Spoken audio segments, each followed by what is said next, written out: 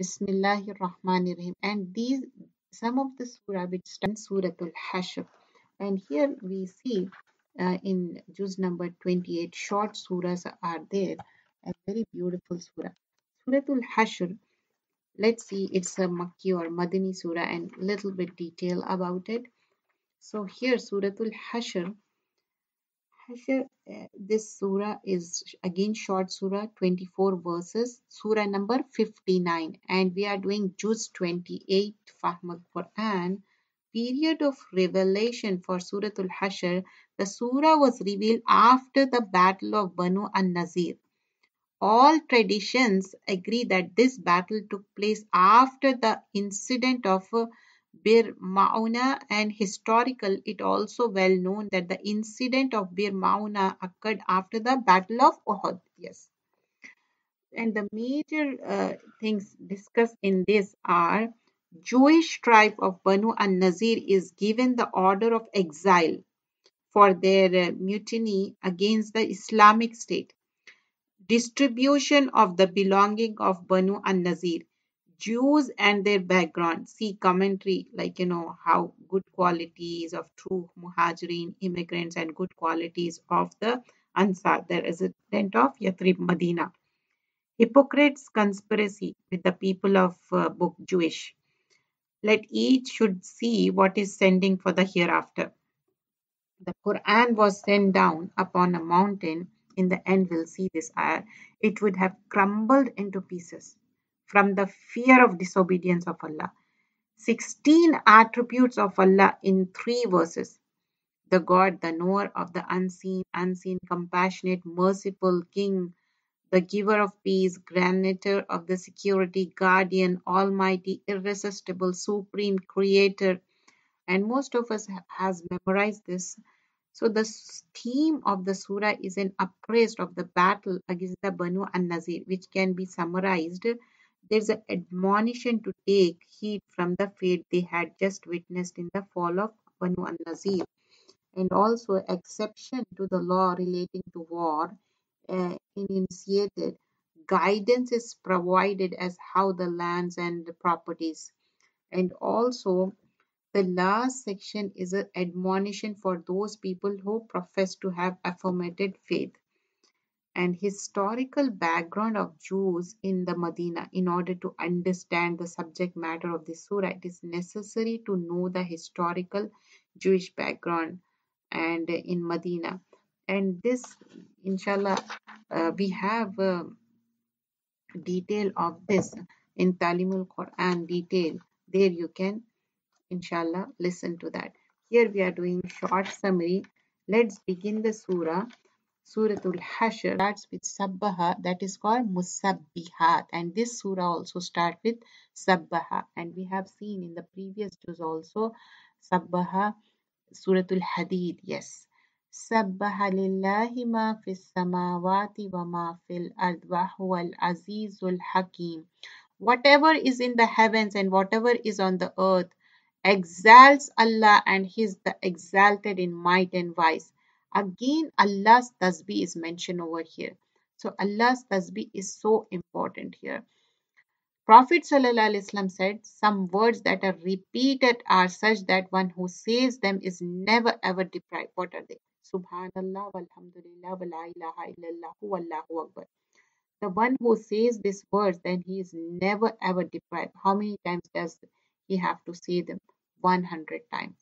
So anytime some deprivation in his life bothers you, do tasbih, Allah will fill you with contentment. We want contentment and peace, isn't it? It is He who expelled the one who disbelieved among the people of Scripture from their homes at the first gathering. You did not think they would leave. They thought that their fortresses would protect them from Allah. But the decree of Allah came upon them from where they had not expected. And He cast terror into their hearts. So they destroyed their houses by their own hands and the hands of the believer. So take warning of the people of vision. We learn that in Medina there were several Jewish tribes. When Prophet ﷺ migrated there, one particular tribe the Banu Nazir. Initially, they had a pact with Prophet ﷺ and with the Muslims, binding upon them to side with the Muslims and not be treacherous. And part of the treaty was also that if people of Medina they happen to commit a accidental murder, then blood money is going to be shared by everybody. So what happened, instead of abiding by this contract, by this treaty, they attempted to kill Prophet ﷺ. When he went to them in order to ask them to contribute in the blood money that Muslims had to pay, the circumstances that basically led to siege, where this Banu Nazir they had to log themselves in fortresses, and eventually they were expelled from the city. And when they were expelled from the city, they were allowed to take with them whatever they wanted. So what they do? They took even the door frames and the window frames of their houses. They destroyed their houses, emptied their own houses. Allah says, take a lesson, O people of vision, O people who see, take lesson from this. What is the lesson? Allah subhanahu wa ta'ala gives people many blessings. But if a person is continuously is ungrateful, using the blessings against Allah and His Messenger, and especially oppose the deen, then Allah will take revenge from him in a way that is very subtle and unknowingly. Without even a person's control, those blessings will be taken away. So we see over here that Banu Nazir were established in Medina, living there for many, many years, for decades. And they had fortresses, strong houses, strong structures, and buildings. But what happened? Everything was taken away from them. When they opposed Allah, when they left the deen, what happened is that we leave the deen for the sake of dunya. It happens, right? Sometimes. So we lose the deen and Allah takes dunya as well. So person is left with nothing, no deen, no dunya. These people had the scripture. Prophet ﷺ came to them, but they reject Prophet ﷺ. Apparently, they made a pact with him, but behind him, they tried to hurt him. So Allah took away their populated homes. Can you imagine your own house breaking it? Can you imagine taking everything out? Remember that as Muslims, our izzah is with the deen, our glory is with the deen, our comfort is with the deen. It shouldn't be that when things are easy, we follow the deen. As soon as the things get difficult, we leave deen. Ramadan comes, oh, we're going to be good Muslim. Ramadan goes away, oh, I miss the salah. I don't even fast. You know, a Muslim can't be that way. You have to be obedient and a humble servant of Allah subhanahu wa ta'ala all the time, whether it's Ramadan or not. And if not that Allah has decreed for them evacuation, He would have punished them in this world, and for them in the hereafter is the punishment of the fire. Allah's will was that they be exiled at this point, and later on they should be punished. And this is what happened. Later on, Prophet ﷺ also conquered Khaybar. ذَلِكَ بِأَنَّهُمْ شَاقُوا اللَّهَ وَرَسُولَهُ. This is because they oppose Allah and His Messenger. And whoever oppose Allah, then indeed Allah is severe in penalty. And number 5, whatever you have cut down of their palm trees or left standing on their trunks, it was by permission of Allah. So He would disgrace defiantly disobedient. You see, linta, this is mentioned over here.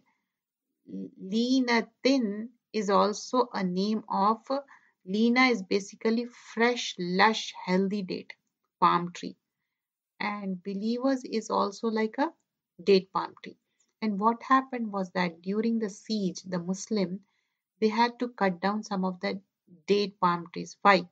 Because the orchards, they naturally protected the fortresses from the sides. So they had to cut down some of the trees, first of all, in order to weak the hearts of Banu Nazir, because these trees were like their most precious belongings.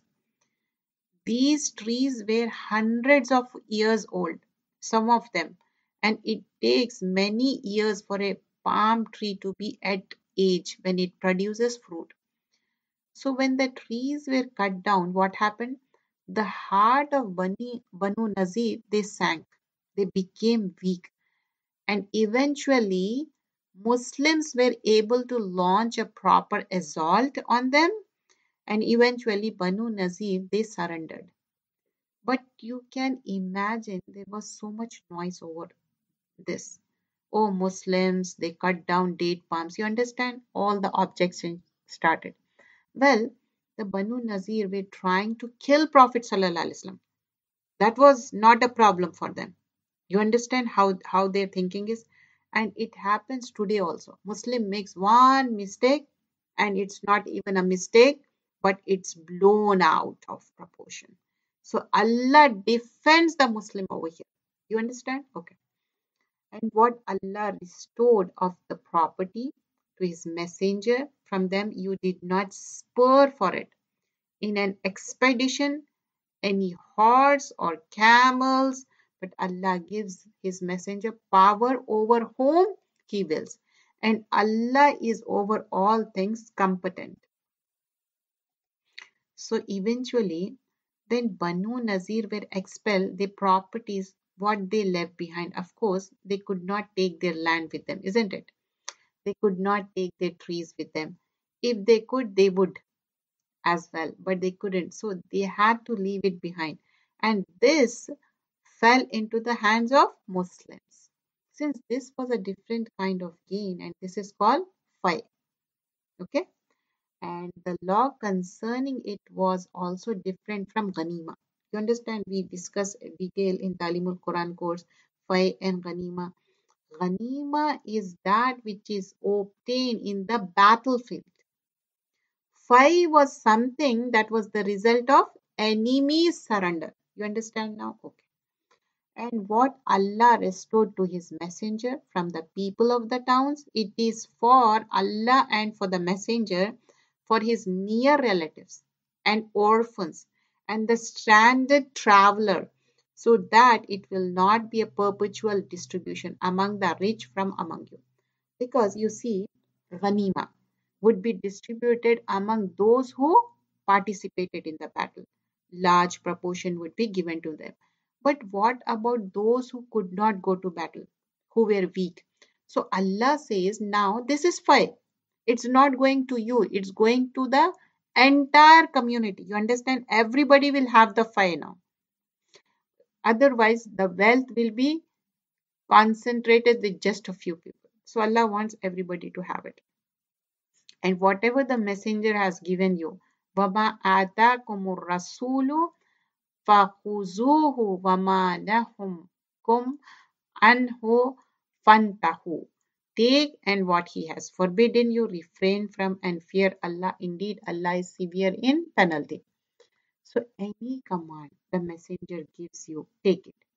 Not just the Quran, but anything besides that also. What should you do? Obey the messenger, because it's coming from the messenger. Allah is telling us, accept from messenger. And those who do not, inna Allah shadidul iqab. Allah is severe and penalty. The punishment is severe. So why the punishment for disobeying the Prophet? Is there a punishment for disobeying parents? Is there? Yes. Prophet ﷺ said, Allah has forbidden disobedience to mothers. We learn about the people of our, when we learn Araf, there, how some people will be prevented from entering Jannah. You remember that surah? Why? Because on the one hand, they did great works like jihad. On the other hand, they disobeyed their parents. So their matter will be deferred. You understand? Their matter will be delayed. So if disobeying parents is a sin, what do you think about disobeying Prophet Sallallahu Alaihi Wasallam? in his status not greater than that of our parents? No. First is Allah, then Prophet Sallallahu Alaihi Wasallam. We are not comparing with the parents to Rasulullah Sallallahu Alaihi Wasallam. No. First status of Rasulullah Sallallahu Alaihi Wasallam, then comes the parents. So disobeying Prophet Sallallahu Alaihi Wasallam is not a small thing. Remember that. There's a hadith. Prophet Sallallahu Alaihi Wasallam said, if I forbid you to do something, keep away from it. If I order you to do something, then do it as much as you can. The five meaning this particular booty that was acquired, Allah says this. Okay. For the poor immigrants who were expelled from their homes and their properties, seeking bounty from Allah and His approval and supporting Allah and His Messenger. There is also a share those who are truthful. So Allah calls them truthful. And the hypocrites, what they are called? Liars. Kazib. And also for those who were settled in Medina and adopted the faith before them, meaning some for the Ansar, also some Muhajirin and Ansar. The love who emigrate to them. So here Allah is praising over the people of Medina and Muslims of Medina, the Ansar, they love those who emigrate to them. So and find not any want in their chest of what the emigrants were given. Meaning if the Muhajirins are given something, the Ansar don't mind. Does it ever happen with us that somebody is given a gift? We are not given. How do we feel? Extremely angry, offended. But look at the Ansar. Because they had their homes in Medina, right? And Muhajirin had left everything in Makkah. You remember Muhajirin, they did the hijrah, they came to Medina, everything in Makkah. They have come empty handed, and the Ansar have shared their wealth with them. Subhanallah. But of course, when somebody is sharing with you, it's not the same as having something of your own. You understand that? So, isn't it? So, this is the time when Muhajirin were given, and Allah praises the Ansar that they did not mind at all. And instead, what do they do? But give them preference over themselves, even though they are in privation. So, meaning the Ansar are not millionaires. They themselves are in need. You understand? They don't have that much. They are also hand to mouth. But when it comes to their need and the need of Muhajirin, who is it that they give preference to? To the Muhajirin. This is deen that one sacrifices by leaving his home and other sacrifices by giving his home and preferring others over oneself. And without these feelings, remember this feeling of mutual love, mutual support is for who? Islam. How will it spread? Our efforts for deen. How will they prosper? This kind of love and bounding is necessary, sacrificing for each other. Prophet ﷺ also sacrificed what he needed for others, and there are so many examples. His life is a testament to that. If he wanted, he could have lived a comfortable life with Khadija radiallahu anha. With his family, he could have. No, but he didn't. We learn that a woman once brought be buradatin. This this is a reported in Sahih Bukhari. A woman once brought burda. It's basically a square piece of cloth having a very beautiful edging.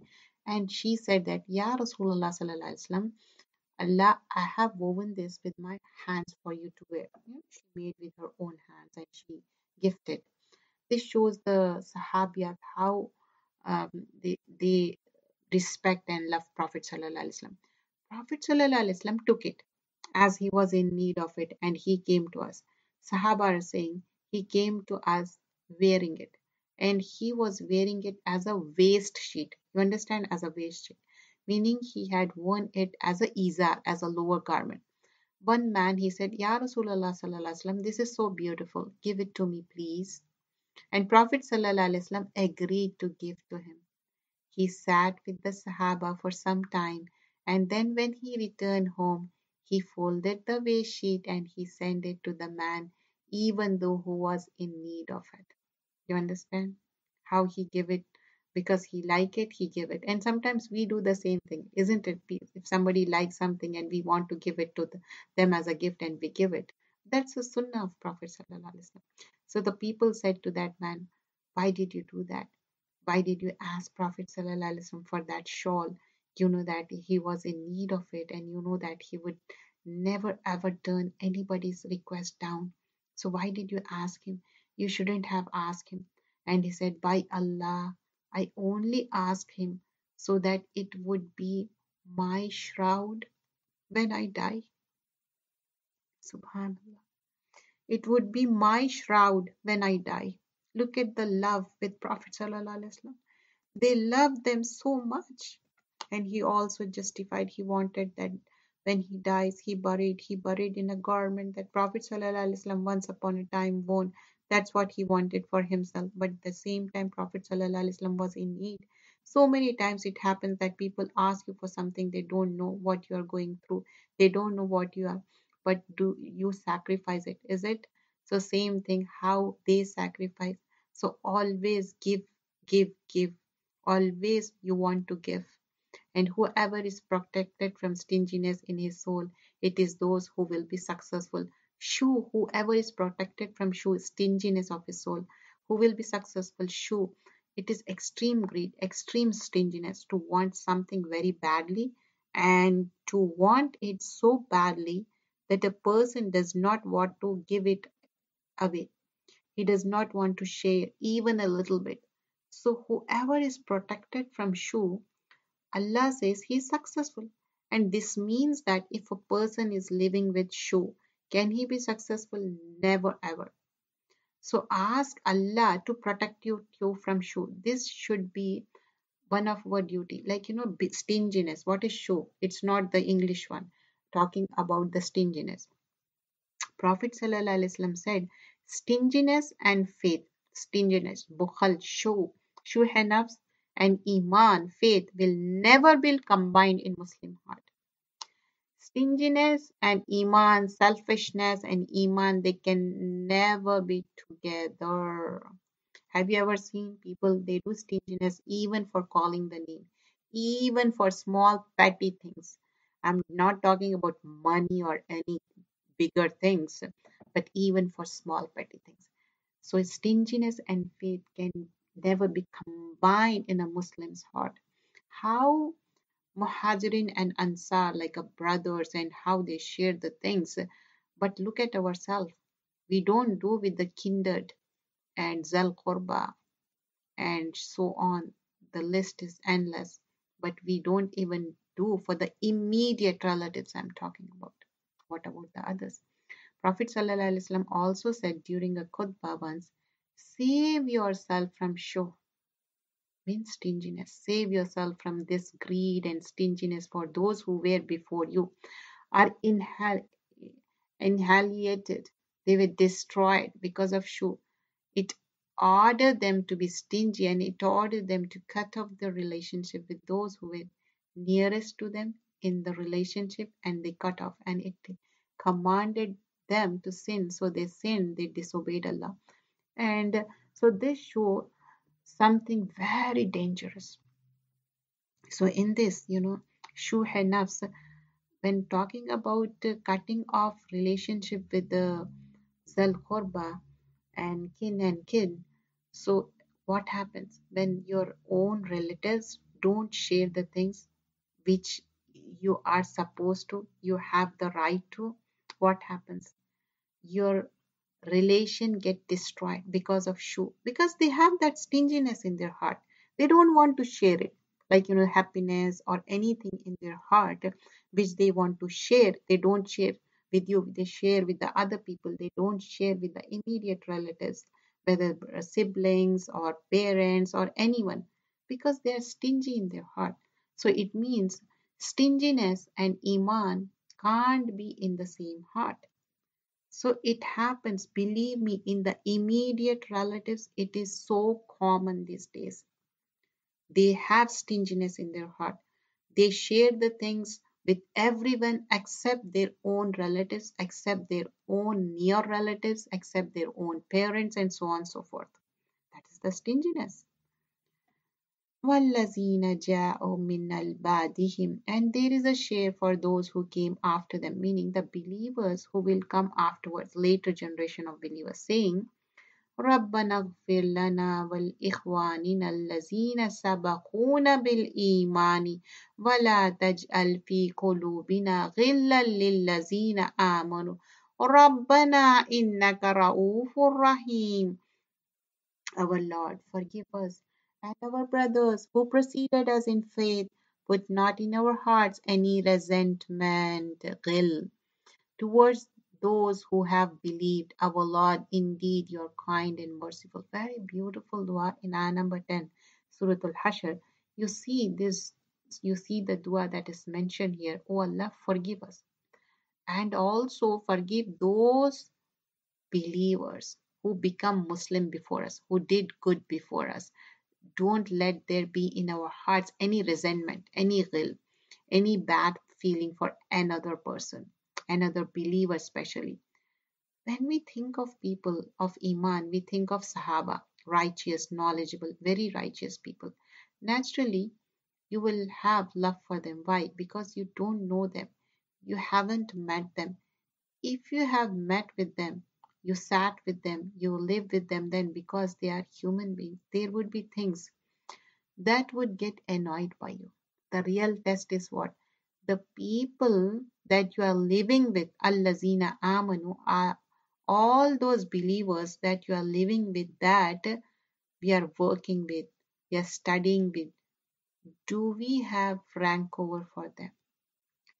Like resentment for them? Do we have ill feelings in our hearts for them? We have to check ourselves. You see, any person that irritates you, and there are people who irritate you, annoy you, and then how is it possible that you don't get upset or you change your mood? So we learn in this surah many etiquettes. When you make space for others, Allah will make space. Same thing, make space, Allah will make space in your heart. You see, some relations you have to accept them, like in your job, or in your school, like where your children going, there's no choice. But when it comes to relatives, there also you have to make compromises, because they are not your choice. That was given by Allah subhanahu wa ta'ala. It's a test. So what you have to do, you have to sabr. Because for what is the difference between friends and relatives? Friends, it is your own choice. But relatives, it's not your choice. Allah has given you, and that is your test, how you behave with them. Atasbiruna, Allah is testing. So for that we need to make dua also. What a beautiful dua Allah teaches us in the Quran. So memorize this dua, very beautifully mentioned. Ayah number 11. Have you not considered those who practice hypocrisy, saying to their brothers who have disbelieving among the people of scriptures, if you expel, we will surely leave with you. We will not obey in regard to anyone, ever. And if you are fought, we will surely aid you. But Allah testifies that they are liars. These people are not sincere to Allah. They are not loyal to Him. And they are not loyal to His messenger. Then such a person, his loyalty is for nobody. Even those whom he says that they are his friends. This is basically about Abdullah bin Ubay, who went and told to Banu Nazir that stay here. He is saying, okay, you stay here. You don't need to go anywhere. Basically, initially, Banu Nazir thought, that what Muhammad Sallallahu Alaihi Wasallam is serious. We should go. They said we will go. But what happened? Abdullah bin Ubay went to them and he said, oh, no, you don't need to go. I will support you. I'm with you. I got to cover you, and so on and so forth. So when they were in need, Abdullah bin Ubay was nowhere to be found. He didn't show up at all. So that's what mentioned. If they are expelled, they will not leave them. If they are fought, they will not aid them. And even if they should aid them, they will surely turn their backs. Then thereafter they will not be aided. And this is the reality of fake friends, like the false people who says, "Oh, I will die for you." Really? Nobody is going to die for you. La antum ashaddu rahbatan fi sudurihim min Allah. You believers are more fearful with their chest in their chest than Allah, meaning they are more afraid of you than they are afraid of Allah. Like, afraid of people than Allah. This is because they are people who do not understand. Because a person who fear people more than Allah, then his mind, his intellect is deficient at some level. How can he fear the one who is smaller and not the one who is greater? They will not find you all except within fortified cities or from behind walls. Their violence among themselves is severe. You think they are together, but their hearts are diverse. That is because they are people who do not reason. Again, sign of people who do not use reason is what? They are constantly in disagreements and conflicts, fighting with each other because they don't know how to work out solution. Ayah number 13, Surah Al-Hashr, there is like the example of those shortly before them. They tasted the bad consequence of their affairs and they will have a painful punishment. The hypocrites are like example of Shaitan when he says to a man, disbelieve. But when he disbelieves, he says, indeed, I am disassociated from you. Indeed, I fear Allah, Lord of the worlds. What a liar he is. He does not actually fear Allah because if he did, he wouldn't have said the things he said to Allah subhanahu wa ta'ala. So the outcome for both of them is that they will be in the fire, abiding eternally therein, and that is the recompense of the wrongdoers. Bad friends, remember, they will be together in hellfire. So beware of the friends. Ya ayyuhallazina amanu taqullaha. O you who have believed, fear Allah. Wal tanzur nafsum ma qaddamat lighad. And let every soul look to what it has put forth for tomorrow. Tomorrow is not the next day I'm talking about. Tomorrow means what you sent in the hereafter. This is today. Tomorrow after death. Life after death. Allah says, look at what you're sending forth for your life after death. Preparing for what? We are mostly concerned about next day, isn't it? We don't know whether we're going to be alive or not, but we are so concerned about that, isn't it? Wattaqullaha and fear Allah. Again, fear Allah, which we need at both sides, at the beginning and in the end, in order to prepare for the akhirah. Otherwise, we will slip. We cannot have istiqamah. Begin with the fear of Allah. Continue with fear of Allah in order to remain steadfast. Indeed, Allah is acquainted with what you do. وَلَا تَكُونُوا كَالَّذِينَ نَسُوا اللَّهَ فَانْسَاهُمْ أَنفُسَهُمْ. And be not like those who forgot Allah. So He made them forget themselves. A person, he forgets Allah, who he has forgotten in reality. Himself. They are defiantly disobedient. You see, when a person forgets Allah, a person, he forgets that he is the servant of Allah.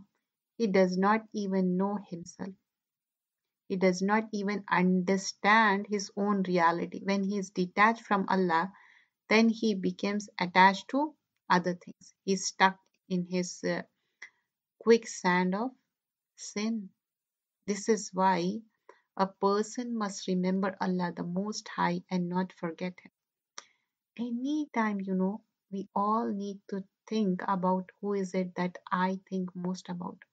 What is it that occupies my mind, my thoughts, my feelings?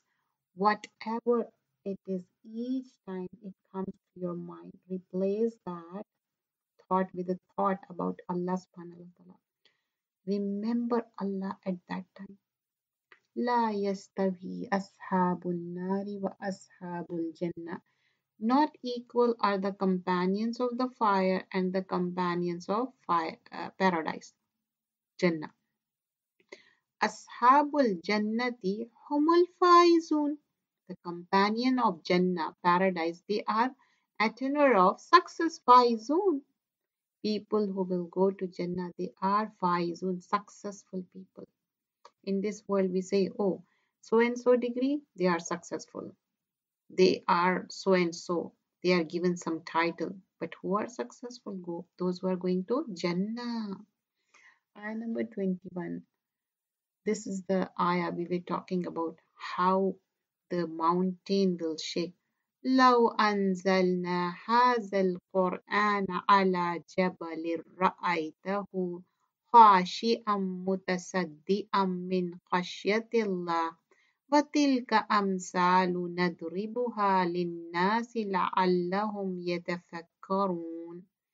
If we had sent down this Quran upon a mountain, you would have seen it humbled and coming apart from fear of Allah.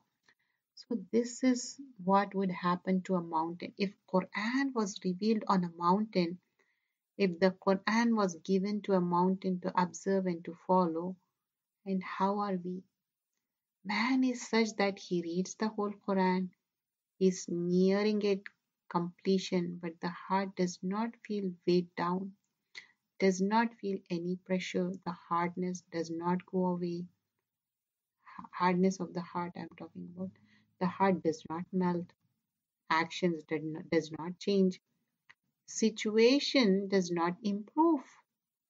Then what kind of love and relationship with the Quran is this? The real impact of the Quran is that it breaks you. Quran breaks your ego. It crushes the idol of your nafs, of your desire. The idol of your desire, it crushes your heart. So all false idols are shattered and person is broken and then fixed for who? For Allah subhanahu wa ta'ala. And these examples we present to the people that perhaps they will give thought. We all need to give thought to our state. Where is my heart? What I am pursuing? What is it that I love the most? It is truly beneficial for me. What is it that I am preparing for my tomorrow, means for my death, for my akhirah? What is it that I am sending ahead for my death or akhirah? Again, talking about the tomorrow. Is it good deeds that I am accumulating, or is it something else that's occupying me so much so that I am forgetting Allah? Check ourselves. Every individual varies. Check ourselves. There's a hadith, Prophet ﷺ said, the example of the believer and his death are like the example of a man who has three friends. The first one says, take what you want as you please, take whatever you want. The second one says, I'm with you, but when you die, I will leave you. And the third one says, I'm with you and you will go with you. So the first is his wealth. Take whatever you want of it. Use whatever you want. The second is his family and children. Who says that we are with you, but when you die, you are going in your grave alone. And the third is his deeds that says to a person, I'm with you and I'll go with you. So what is it that we love the most? Generally, it's our wealth and children. For amal, for action, for doing good, generally what do we say? I have no time. I'm busy. I'm busy with my work, my kids keep me busy, my housework, and so on and so forth. Allah have mercy upon us because it is only deeds that will go with a person in the grave, that will accompany a person on the day of judgment. Wealth will be destroyed with the destruction of the earth, And family will leave us in the grave, isn't it? We love our family, everyone, but they leave in the grave and they come back. And on the day of judgment, they will run away from us. So, who is it that we should be seeking? Allah subhanahu wa ta'ala. Only Allah. The last ayahs, everybody, I have a request if you can memorize this very beautiful ayahs. You can recite in the salah and also you can recite in morning, evening duas too. هو الله الذي لا إله إلا هو عالم الغيب والشهادة هو الرحمن الرحيم هو الله الذي لا إله إلا هو المؤمن الملك القدوس السلام المؤمن المهيمن العزيز الجبار المتكبر سبحان الله أما يشركون هو الله الذي لا إله إلا هو. He is the Allah other than whom there is no deity. Alimul Ghaibi wa Shahada, knower of the unseen and the witnessed. Huwa Rahmanur Rahim, He is entirely merciful, specially merciful. Over here, 18 names and attributes of Allah are mentioned. His names are descriptive. What are these names? Huwallahu allazi la ilaha illahu. He is Allah other than whom there is no deity. Al-Malik, the sovereign. Al-Quddus, pure. As-Salam, the perfection. Al-Mumin, the bestower of faith. Al-Muhaymin, the overseer. Al-Aziz, the exalted in might. Al-Jabbar, the compeller. Al-Mutakabbir, superior. Subhanallahi amma yushrikun. Exalted is Allah above whatever they associate with Him. So Al-Quddus is the one of the names of Allah mentioned here. And Prophet Sallallahu Alaihi Wasallam, when he would be in ruku, in sujood, he would say, Subuhun Quddusun Rabbul Malaikatu Waruh. Isn't it? We recite this dua, Subuhun Quddusun Rabbul Malaikatu Waruh. As-Salam, also name of Allah mentioned over here. After Salah, Prophet ﷺ would say, Allahumma antas salam wa minkas salamu tabarakta zal jilali bil ikram. Al-Aziz, also a name of Allah mentioned over here. Allah says, honor is my izar, pride is my cloak. Whoever views with me regarding one of them shall be tormented. Meaning, Allah is one deserving of honor. So whom we should honor to? Allah subhanahu wa ta'ala. Al-Mutakabbir and Al-Jabbar, Prophet sallallahu alaihi wasallam said, recite this ayah on pulpit, mimbar. Was-samawatu matawiyatun biyamini subhanahu wa ta'ala amma yushrikun. And he said, Allah the Exalted will say, Anal mutakabbiru, anal jabbaru, anal muta'ala, anal malik. Allah will exalt himself that I am the Jabbar, the compeller. I am the superior. I am the sovereign. I am the highest. And Prophet ﷺ, he kept repeating himself. When he was on the member, so much the member shook, and Sahaba were afraid that he might fall. Al-Mutakabbir is the most superior. هو الله الخالق البارئ المصور. He is the Allah, the creator, the inventor, the fashioner. له الأسماء الحسنى. To him belong the best name, the most beautiful names.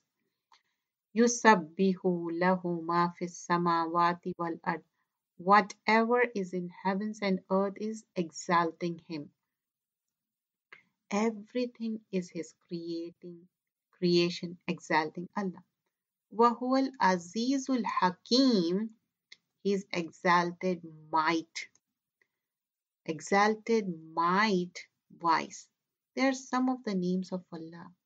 And here in particular, what is mentioned that He is the creator, inventor, fashioner, meaning everything is His creation. He has fashioned it. He has beautified.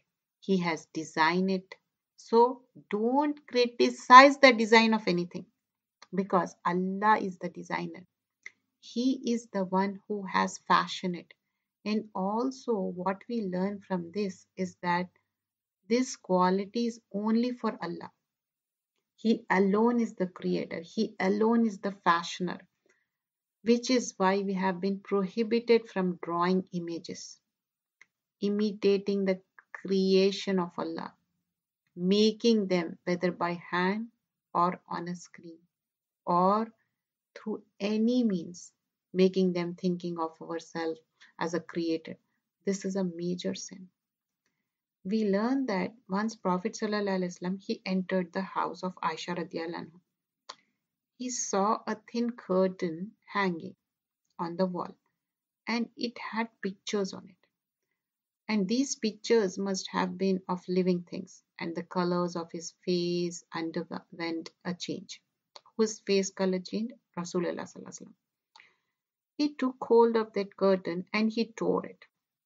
And he said, the most severe punishment for the people on the day of resurrection will be for those who try to imitate Allah in the act of creation.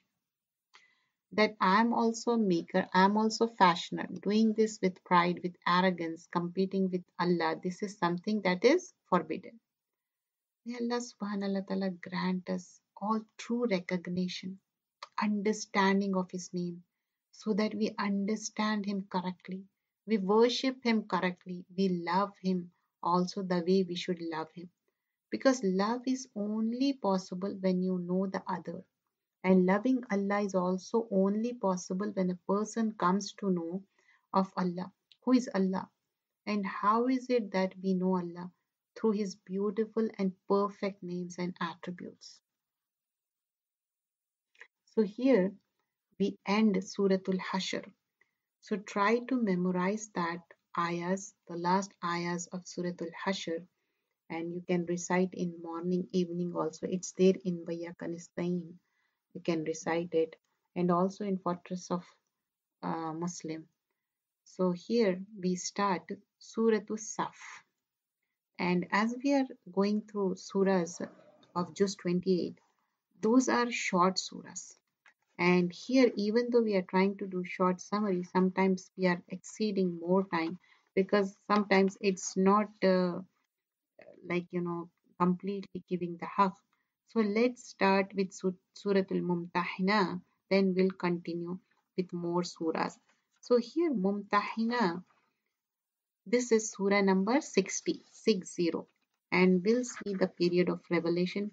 How many ayahs are there? Surah Al-Mumtahina is from Imtihan, 13 verses 1-3, and surah number 60. And again, this is a Madani surah. Madani surah usually teaches us etiquettes. That's right. Mumtahina. The surah was revealed after the Treaty of Hudaybiyah and before the conquest of Makkah. So you understand, after the Treaty of Hudaybiyah, the surah was revealed after Treaty of Hudaybiyah and before the conquest of Makkah. And the things we'll be seeing in this surah are: do not be friends those who are enemies of Allah and the Muslims. Prophet Ibrahim al-Islam and his companion are an excellent example of believers.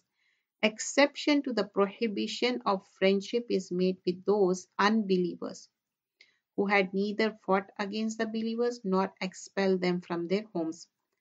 And the next thing is, for women that become believers, test their iman. And if you find them truthful, do not return them to their unbelieving husband. Women, by oath of allegiance, will see in this, in Islam, is based on their commitment that they will not commit shirk, they will not steal, they will not commit adultery, they will not kill their children, they will not give any cause for scandal, and they will not disobey Prophet Sallallahu Alaihi Wasallam. So, details of 3 issues on which the surah provided guidance. A strong exception is taken to the act of Hatim bin Abi Balta, who a little before the conquest of Makkah had sent a secret letter to Quraysh chief, informing them of Prophet ﷺ intention to attack them. He had tried to inform the enemy of a very important war secret of Prophet ﷺ only for the sake of safeguarding his family, because his family was in Mecca. So he wanted to do a favor to Quraysh, and Quraysh would have, many of the Quraysh would have been killed, many of whom would have rendered great services of Islam afterward. The gain which were to occur from conquering Mecca peacefully would have been lost.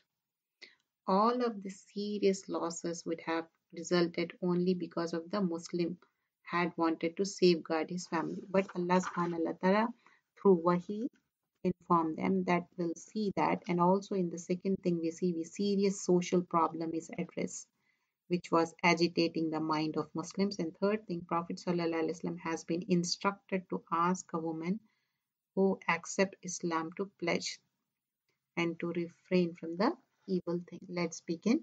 Surah Al-Mumtahina. Bismillahir Rahmanir Rahim. Ya ayyuhallazina amanu. O you who have believed, do not take my enemies and your enemies as allies, extending to them affection while they have disbelieved in what came to you of the truth, having driven out the Prophet and yourself only because you believe in Allah and your Lord. If you have come out for jihad in my cause and seeking means to my approval, take them not as friends. You confine to them affection, but I am most knowing of what you have concealed and what you have declared. And whoever does it among you have certainly strayed from soundness of the way. The surah is Madani surah, and we learn that after Sulh Hudaybiyah, Prophet ﷺ learned of the treachery of the mushrikeen, their violation of the treaty, how that they had helped and financed an attack against the allies of Muslims. And this was clear treachery of the treaty. So Prophet ﷺ demanded from mushrikeen of Makkah blood money and also termination of their alliances, or else they should consider the treaty of Hudaybiyah to be terminated. But the mushrikeen refused to compile, and so Prophet ﷺ intended to secretly march towards Makkah in order to take over Makkah. Why? Because now clearly mushrikeen had proven that firstly they were not going to spare any effort in inflicting harm against the Muslim. And even when Muslims have a treaty with them, they are not going to respect that. So Prophet ﷺ, he decided to secretly march towards Makkah. Why secretly? Because if mushrikeen learned of Prophet ﷺ arrival, what would they do? They would raise weapons against Muslim, and this would lead to great bloodshed in the city, holy city of, and the sacred land. And so the Prophet ﷺ did not even inform the Muslims about what the intention was.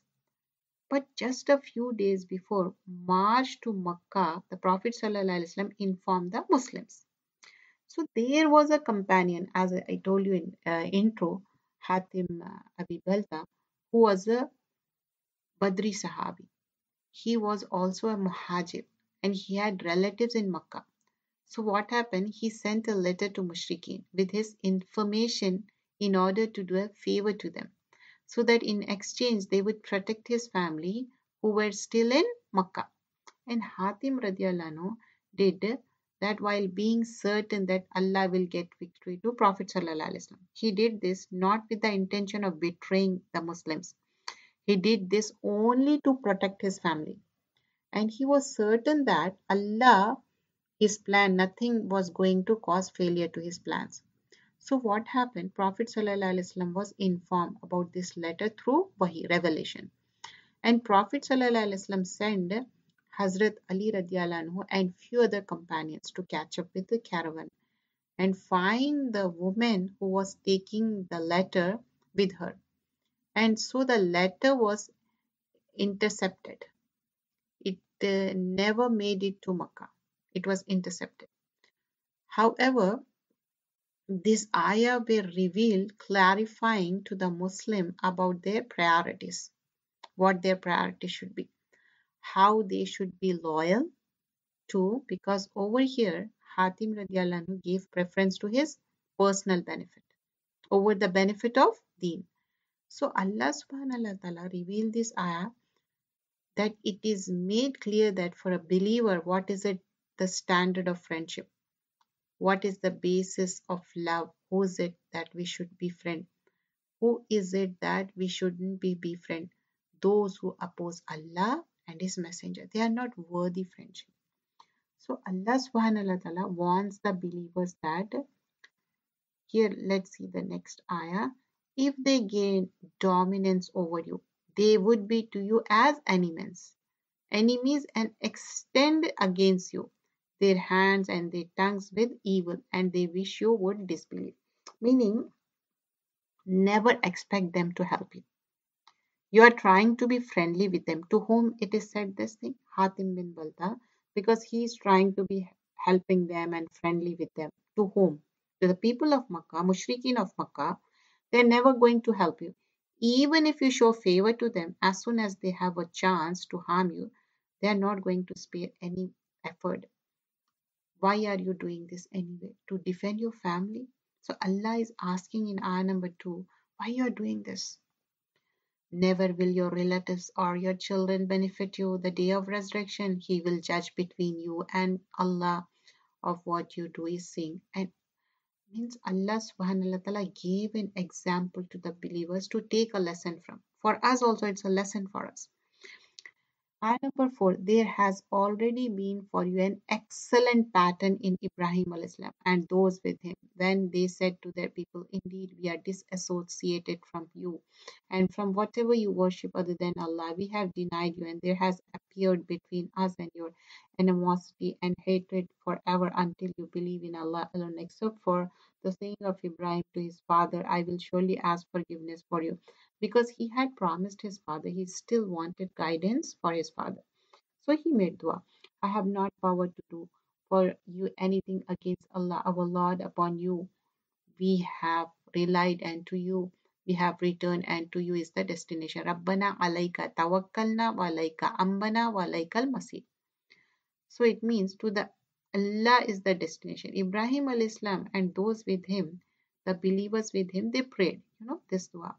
ربنا لا تجعلنا فتنة للذين كفروا واغفر لنا ربنا إنك أنت العزيز الحكيم.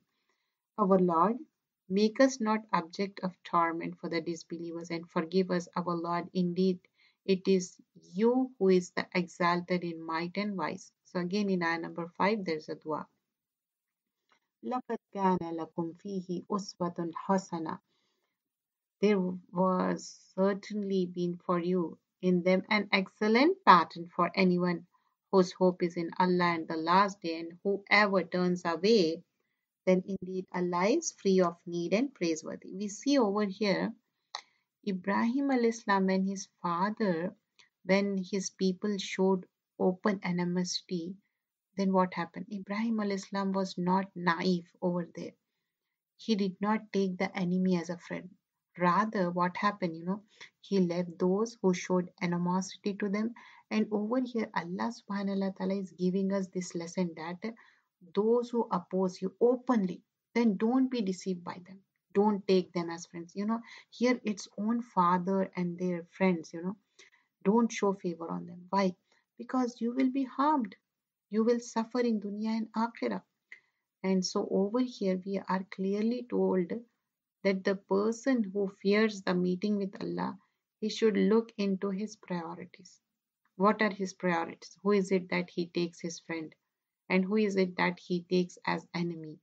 And the person who wishes to be saved from humiliation on the day of judgment, then he should strive to obey Allah and His Messenger. And then Allah gives hope also. So make friends only to those who are in obedience to Allah. Those who are in disobedience, leave them. Perhaps Allah will put between you and those to whom You have been enemies, among them affection, because hearts changes. Don't compromise on your faith for the sake of other people. But if you remain firm, you never know, their heart might change towards you.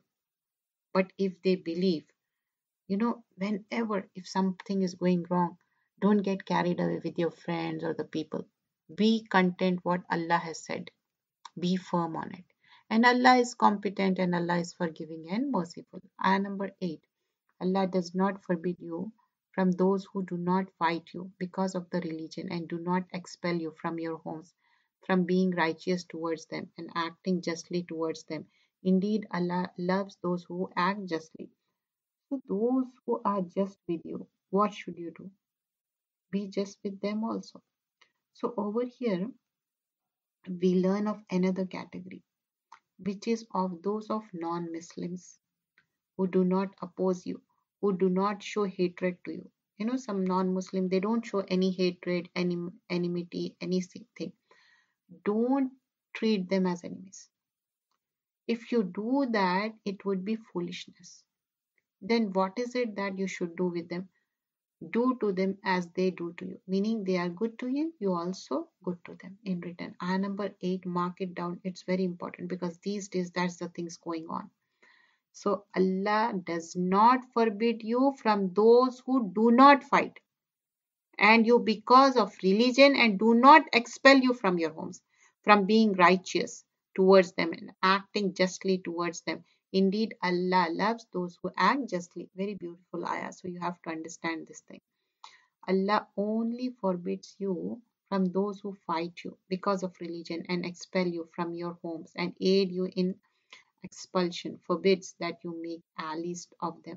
Whoever makes allies of them, then it is those who are wrongdoers. So we see that people have been divided into three categories over here. One group is of those people who believe. What is it that we should do with them? These are the people whom we should love for the sake of Allah, regardless of their color, status, race, background, doesn't matter. We love them for the sake of Allah. Whoever has Iman, that's it. We're going to be friends with them. The another group is of those people who disbelieve, who oppose you, who hate you openly, show hatred and animosity. They don't stop at any length in order to harm you, but they hate your deen. So what should you do? Take them as friends? No way. No. Defend yourselves from them. Never be deceived by them. And the third group is those non-Muslims who live in peace with you. You are good to them, they are good to you. So you also live in peace with them. And if you think about it, if they have favored you in any way, if they have sheltered you, not expelled you, then you should not treat them as enemy. You should return their favor. Whatever the favor they did, just return them. And we see what a just and balanced religion Islam is.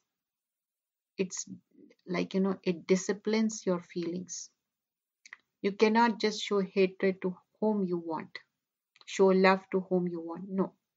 Even love, hate, friendship, animosity, this is also dictated by Allah's law. Let's move ayah number 10. O you who have believed, when the believing women come to you as emigrants, examine them. Allah is most knowing as to their faith. Allah is most knowing as to their faith. Meaning, test their faith. Because if men, when they come, their faith is obvious. If they are coming to masjid and everything, their faith is obvious. But a woman, if she does hijrah, then remember that you have to test them. However, don't try to test the state of their heart because Allah is most knowing of their faith. So you have to see what is on the apparent. And if you know them to the believers, they do not return them to the disbelievers. Now they came, did the hijrah, you can't return them. We learned that a treaty of Hudaybiyah, it stipulated that mushrikeen, they set a condition. that if any man immigrates from Makkah to Medina, he must be returned to Makkah. He must be sent to Makkah. So Prophet Sallallahu Alaihi Wasallam, he took advantage of the letter of the law. So what he do, any man, that come to Medina, he sent him back. However, if any woman came doing hijrah, he did not send her back because he took advantage of the letter of the law. He said the treaty says Rajul, not a person, but Rajul, and Rajul is specifically for who? For a man.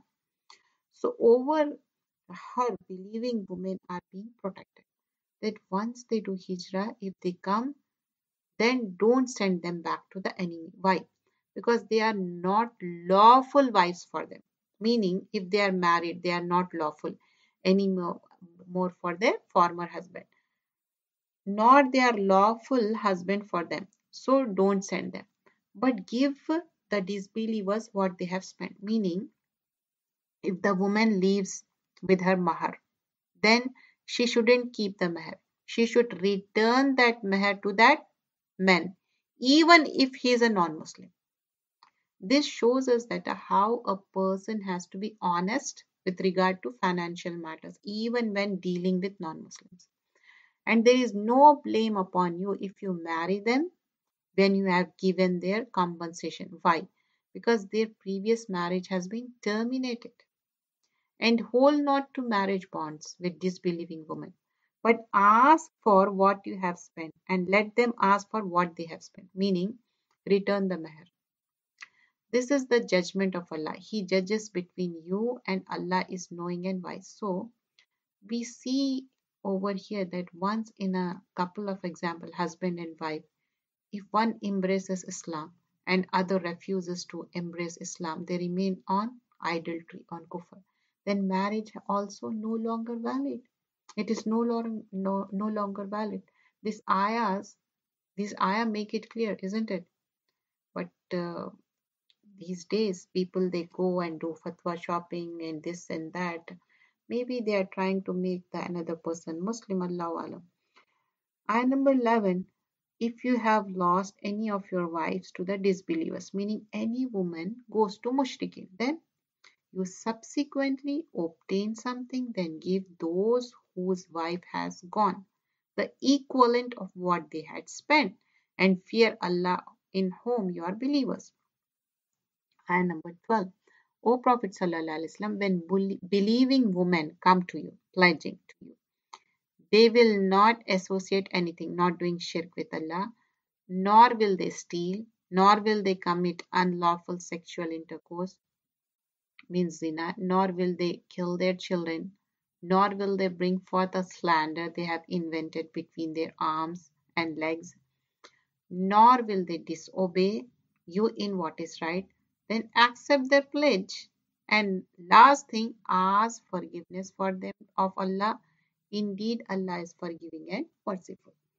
So over here, bay is mentioned, which means that even when a woman becomes a Muslim, when woman accepts Islam, she should be aware of what she is believing in. And over here, we see that Muslims, when they would immigrate to Medina, Prophet Sallallahu Alaihi Wasallam, they would give a buy. And the men, when they would take buy, pledge of allegiance, they would give that to Rasulullah Sallallahu Alaihi Wasallam. They would put their hand, men, only men. But women, they only say verbally. Okay? Ya ayyuhallazina amanu. Oh, you have believed. Do not make allies of people with whom Allah has become angry. They have despaired of reward in the hereafter, just as the disbelievers have despaired of meeting in the inhabitants of grave. So here, why would you befriend people who oppose Allah and His Messenger to such an extent that they have angered Allah? How can you love such people and compromising your religion for them? Do you love your friend so much that you compromise your religion?